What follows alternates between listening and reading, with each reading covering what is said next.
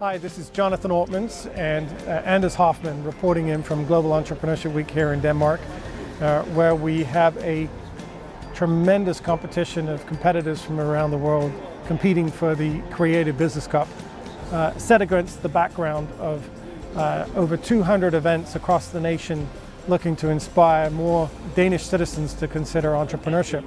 And tomorrow morning there will be 5,000 young people gathering in another part of Denmark to learn about the fact this could be part of their career. So can you tell us more about that, Anders? Yeah, I mean, this is the first time for us to have that many kids in one location for one day, learning about entrepreneurship, competing about entrepreneurship, and having a lot of fun. It's going to be awesome.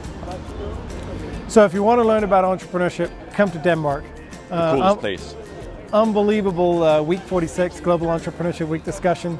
And we've had a lot of fun here in the last couple of hours traveling with entrepreneurs from throughout Denmark, talking to them at the startup bus. Certainly a critical way for us to go through the social experience of exchanging ideas about how best to start firms.